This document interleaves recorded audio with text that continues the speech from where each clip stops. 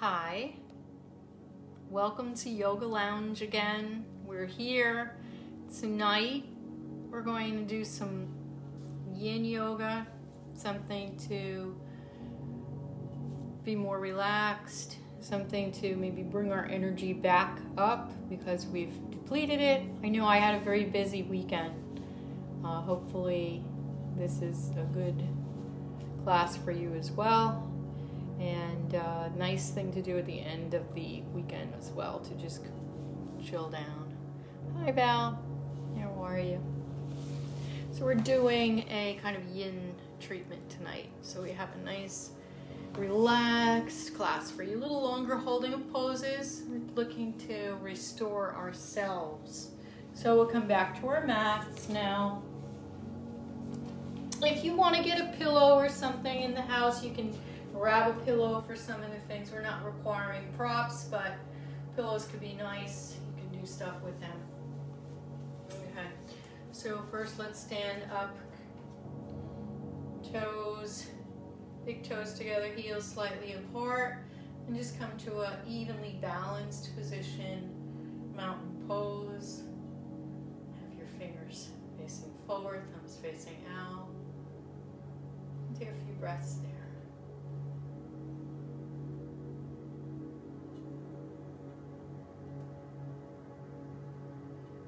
Allow the arms to come up on your inhale, overhead touching, and exhale back to heart. And we'll chant Om.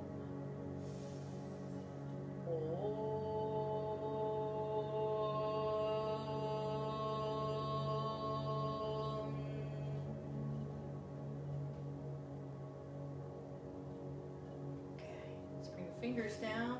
Softly separate your feet a little and roll your head side to side. Half circle only. Forward, ear, forward, ear, forward, ear, forward, ear. Leave it there. Let's extend the opposite arm, so that the arm that's away from the direction of the head, we're going to extend it and reach it a little bit towards the back. We're going to feel a nice little stretch in through this side of your neck muscle. Take the fingers back a little more as you explore where the side of your ear feels comfortable going down towards your shoulder. Good, let's straighten it up. Take the arm up overhead, reach it back behind you, and you're going to just tap out between your shoulder blades, tap yourself right there, and then bring the other arm up to the elbow and press it back a little bit more open if you can. So some of you may be over here. It's going to be fine. You're trying to take the arm back and touch it down behind you. So it'll look like that. And good. As we do that, let's then stretch in the original direction of your head tilt. Stretch the side body, still holding your arm if you can. Inhale, come up, and let's release it out. Okay, good. Now we take the other arm up, bring it back, tap the middle between your shoulder blades. Oh, wait a second, I forgot to tilt your head. So come back with your arm back down, tilt your head. Good. All right, bring it back up and arm up, tap. All righty, and bring your opposite fingers over to the elbow. You're trying to bring that arm further back behind your head if possible. And then we're going to tip. It's a little teapot pose. Oh, I can use this in the kids yoga class. To me, it looks like a little teapot song. We've got our elbow pointing down, leaning to the side. Inhale and come back up. Good, and release. Now side to side, right over your shoulders. You're looking to see maybe somebody came in the room, just kind of glancing over your shoulder. Good. Okay, let's come down to our back. Down to our back, we're going to feel connected to the ground. So you can have your arms out to the side. Feel your full connection to the ground. Just take and roll your tailbone up. Not really coming all the way up to bridge. Just roll your tailbone up and feel your waist connect. And then we'll lower it down and feel your waist come off the ground. So you're going to rock and roll between those positions. Inhale, waist presses down on the mat. You're lifting the tailbone. Exhale, tailbone connect, lift off with your slight bit of waistline coming off the mat. One more time, press it back. And release tailbone, inhale, and lift the waist off the ground. Okay, good. Bring yourself back to the neutral position. We're going to do some stretching for this quad area, the psoas area. So let's bring one knee up towards. So I'm going to start with my left leg, but on the video it's going to look like my right leg because it's a selfie camera. Bring your knee in towards your shoulder or towards your chest. Just gently. Right now we still have a bent opposite knee. Good. Bring it across and over and let your fingers gently coax it to widen out. You're using your fingers on your thigh, not on your knee. Widen out. Okay. Release the fingers. Take your foot off, but you're going to slide it back through the space. Slide your foot back through the space. Now you're going to feel a good stretch in through the front of this left hip flexor quadricep. You're taking your right hand and grabbing or touching your left foot. So you can then, once you have your hand on the foot, if that's possible for you, you can draw the foot closer to your seat. You can draw that foot closer, and that's going to feel more stretch in through the front of the quad. If you feel pain in the knee, I want you definitely backing off. So you should be feeling like, in a yin class, I'm going to say like about a 60% of your maximum effort. So you're not going all out in a type A mode, but you're trying to put some effort in to feel some edge, and then you just stay in the zone with that edge. So you can't be uncomfortable. If you're uncomfortable, you're not going to be staying in the zone for that long or be comfortable in it. So it's a toss between being slightly, feeling slight bit amount of discomfort, but being able to kind of go through that. And then you'll notice a softening. So we're staying here, I'm talking longer, because this is a pose you want to hold a little bit. If you're already feeling like this is very little now, it's not hard or it's not challenging, you can then bring the opposite knee up, take your hand to that shin, and maybe allow that knee to open away from the body. So that puts a little different emphasis on it. If you really want to take it further, remove your right hand from your foot and grab the shin with your right arm and let that knee travel a little bit further to the outside. All right, let's come back.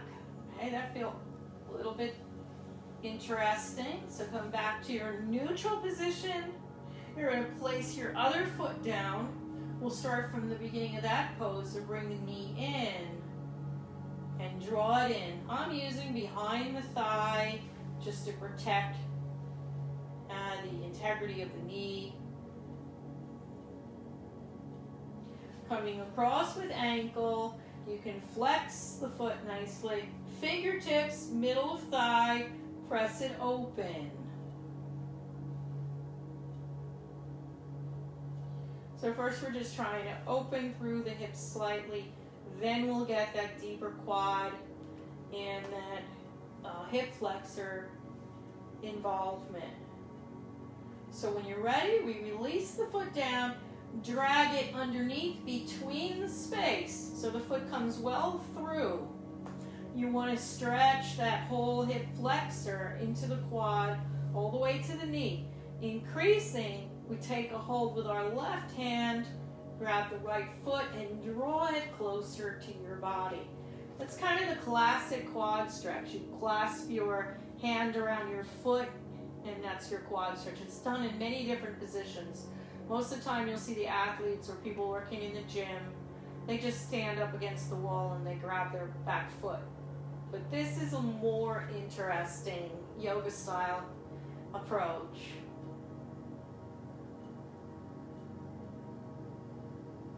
You just feel into any discomfort and slowly it starts to relieve and resolve itself. That's the beauty of yin yoga. Your pose resolves over time.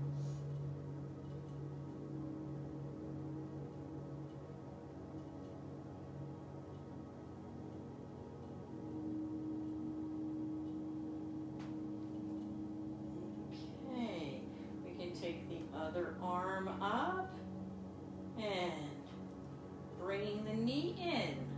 Here I am going to take it by the shin so that I can allow the knee to travel out. So I might even move it down toward the ankle. I'm trying to draw it in and also draw it out.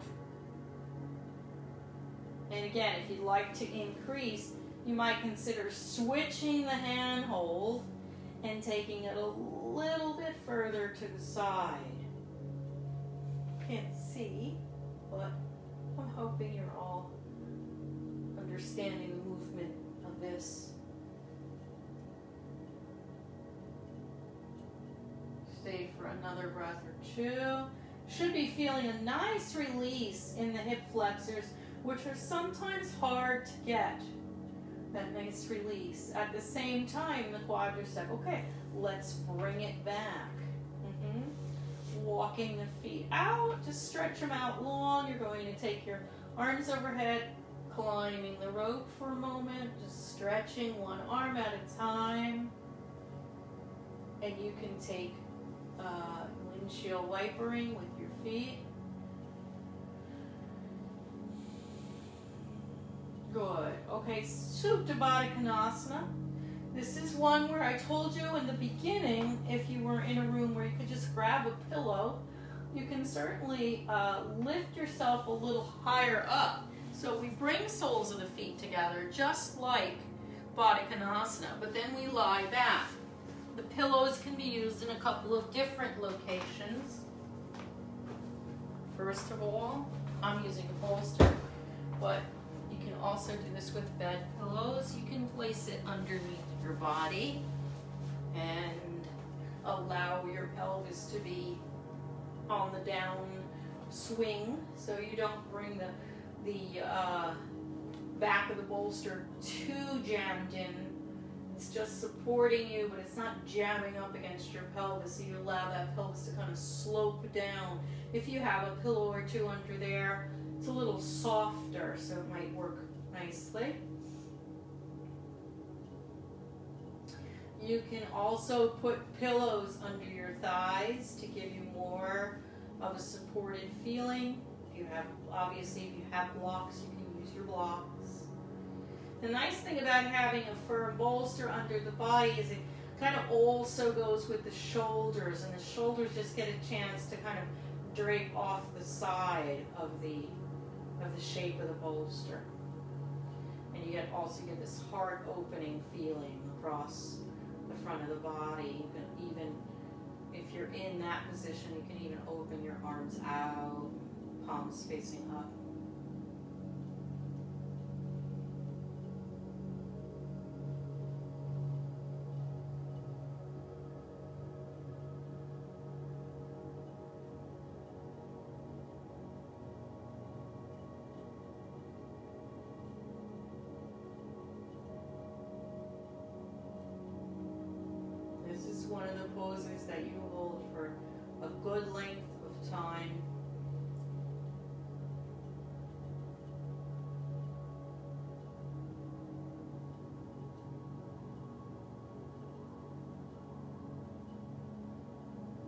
we'll get ready to come off so we can bring your knee over and roll to one side.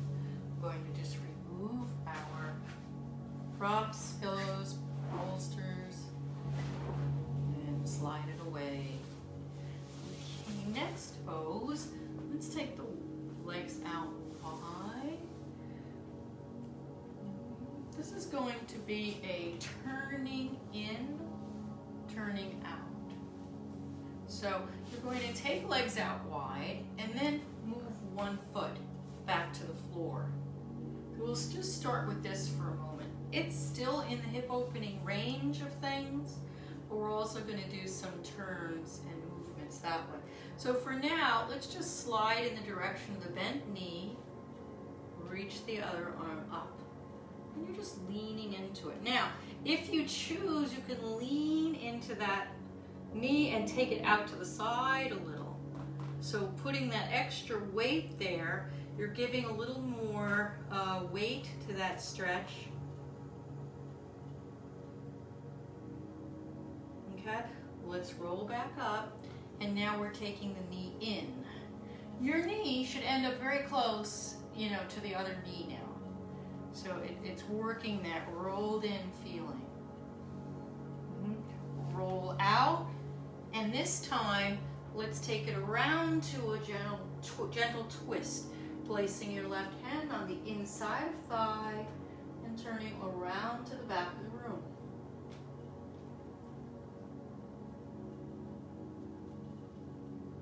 Okay, let's come back. We'll take one more round. We allow the knee to draw in and close into that hip.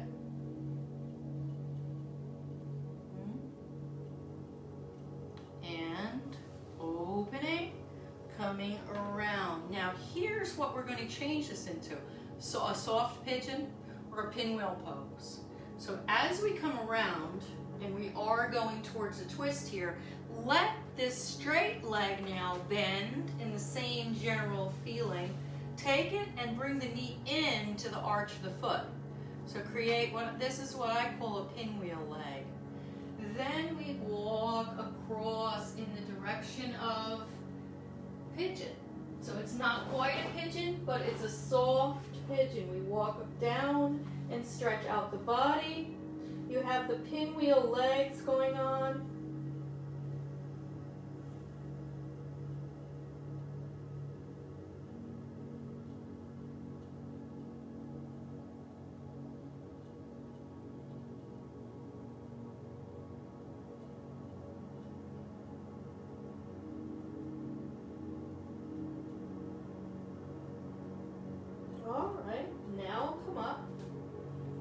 And we'll open out again to the wide angle. In wide angle, forward fold position. And just bring the foot up. So you're going to notice a difference in your hip quality from side to side. I think let's go first to the outside position. I'm not sure if we did the inside first. And we'll start slow. So just come over and knee comes in. Now knees are almost next to each other in this position. We're not turning just yet. We're starting it kind of slowly. And each time we come, we'll come a little further with it. Opening that leg out. And now maybe rolling into that turn.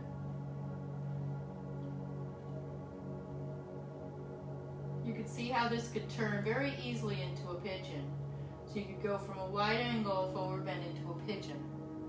Come back out. That's my tip for the yoga instructors that like to watch. Cross your knee in and come across back over to leaning or walking yourself around, twisting. Coming back, inhale all the way around. Here we go. We're going to pinwheel. Soft pigeon, knee, connect, turn, and lengthen. What I like about soft pigeon is you notice how you have your leg is more parallel, and that's a position that's, you know, you're trying to get your pigeon into at some point, but this is an interesting position because you're really on the side of your thigh and coming across and over. So it's actually almost beyond pigeon in a way because you're stretching out a little bit further to the side. Whereas if you went over your knee, the direction of your knee, and then you could extend your leg back to a normal pigeon. But let's stick with this softer pigeon. You kind of overshoot your direction there. Maybe getting your head down. Knee into arch of foot.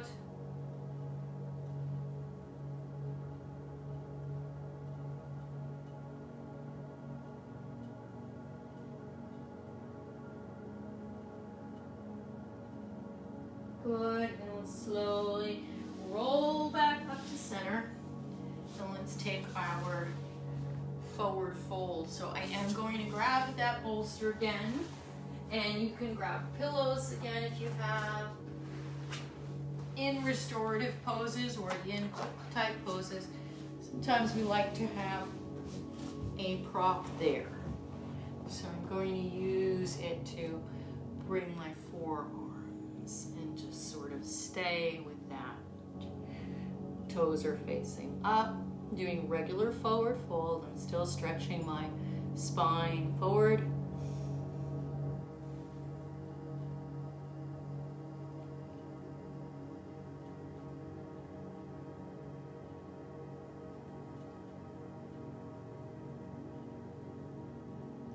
And some people are very uncomfortable. I've had students in classes that if I did a kind of a gentle, cool practice like this, they were very wound up and didn't want to do it at all, saying they didn't feel they were getting anything out of it. So the idea here is that you don't have to go to your deepest spot. You find a place, like I said, in the range, maybe 60%. You find a spot and you kind of stay with it. You investigate what happens in your mental, your emotional body, what's going on when you are in this, place.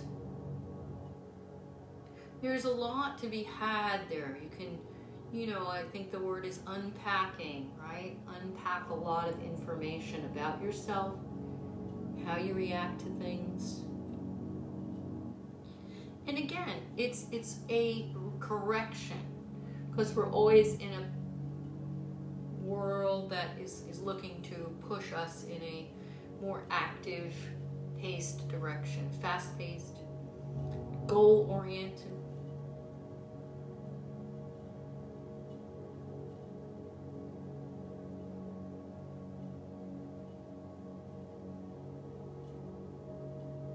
Alrighty, we can start to roll back up to sitting up. I should be talking. I was paddleboarding this morning, yoga paddleboard, and then I was racing sailboats this afternoon. So it's not exactly but this is why I need to do this today. See, I know I need to reverse all of that extra energy. All right, so we're in the all fours position. We're going to allow ourselves to come down into kind of puppy pose. So I'll turn sideways because I want you to make sure you're keeping hips above knees, and we come forward. Elbows can come down. Now, finally, you can straighten the arms. If you can get your head down, we'll start with that forehead connection. Keep the hips over the knees. Slide hands forward.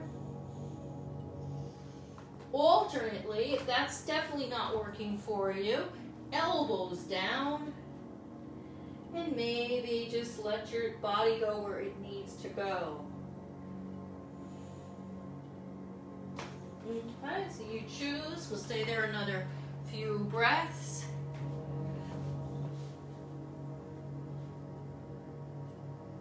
It's a little bit like a child's pose, but it really isn't, because you're not letting your hips go back over your heels.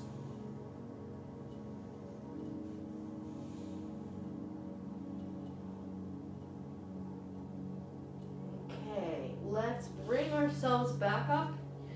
And I want to allow the knees to go off the mat for a gravity-assisted hip opener. I need you to be very cautious and mindful of this, that you don't just slide out and go too far. You're going to bring your hands or elbows down, maybe touch the toes together. That keeps things a little more centered there. And then you can allow, as is comfortable, yourself to slide down into this. Now you do want to keep your hips, knees lined up here. So the opening, everybody's hips can be different. Some people are going to be way up here, and you can do a gentle isometric if you feel like you're going too far. Other people are going to be down closer to the ground with their hip. So don't worry, just be where you, again, a comfortable but slightly challenging place that you can stay for a while.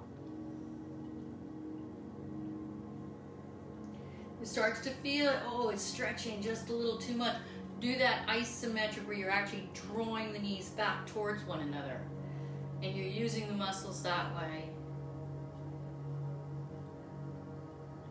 I will keep you here forever. Okay, let's let yourself rock forward and stretch your legs out now.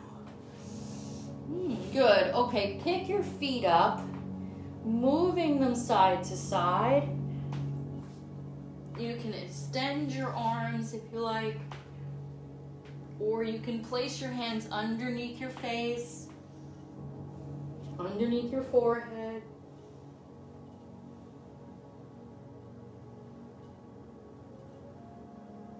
Okay, extend your feet straight, reaching. Let's say, okay, so we're going to slide ourselves over to the left side of your mat. Going to the left side of your mat. And I'm actually off my mat, that's good. Now, extend the right arm and then roll back onto your mat, leaving your knee. So you're rolling into a supine twist. Leaving your knee, tucking the toes, or maybe using your ankle cross, doesn't matter, however you like. But you've rolled onto your back, your shoulders are open, wide, extending out, and then even roll and look over, away from the knee.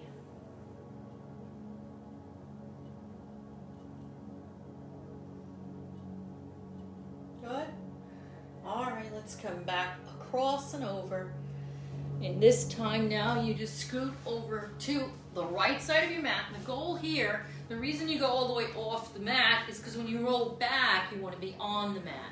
So we'll extend the left arm just so we can gently roll over the shoulder and then open both arms out. You tuck your toe, create supine twist. Look out to the side.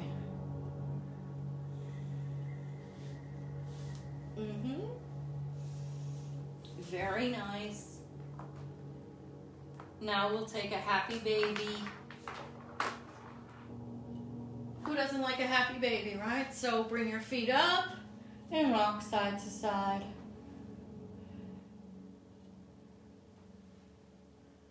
All right, happy baby with a leg extension. Happy baby, take one leg out to the side. We're still feeling this nice stretch and through the inner thigh. And bring it back. Happy baby experimenting. Okay, take it out to the side.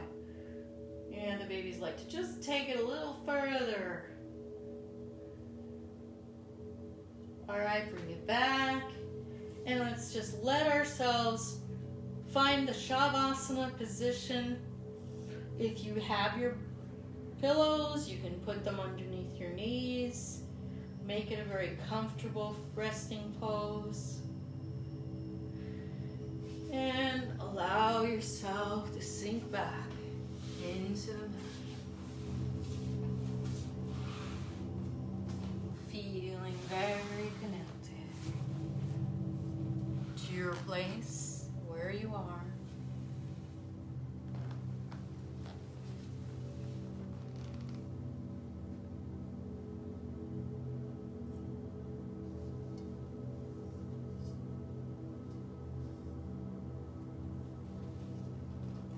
of any strivings.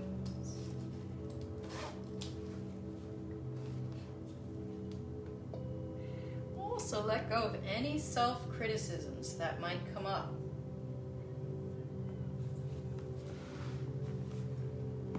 Definitely don't criticize your practice, saying, oh, I'm not flexible, or oh, I can't stand holding poses a long time.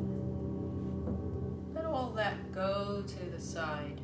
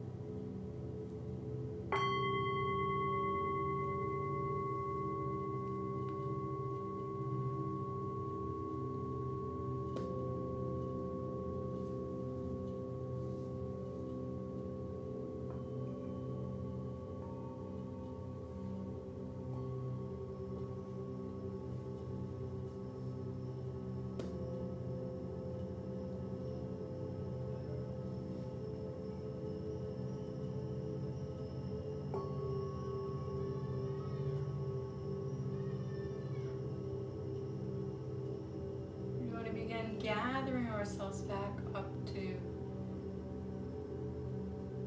sitting. So slowly making some movements. You can extend arms, taking some breaths and drawing the knees in, rocking to the side.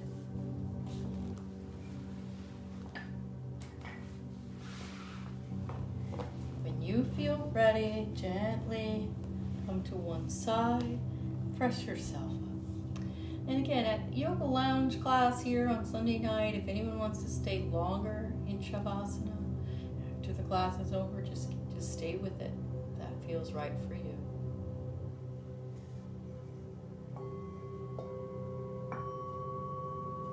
Gently we'll bring the palms together in front of the heart. Softly bow.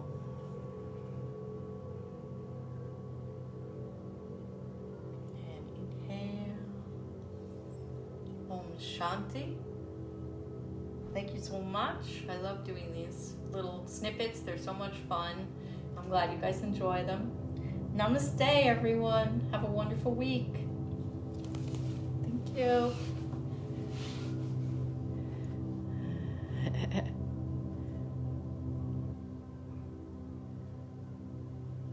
Hi, Michelle. Nice to see you. Hi, Helen. Hey. Namaste. All right, I'm going to close off. Oh, lots of people watched tonight. Wonderful. Welcome, everybody. Have a good evening.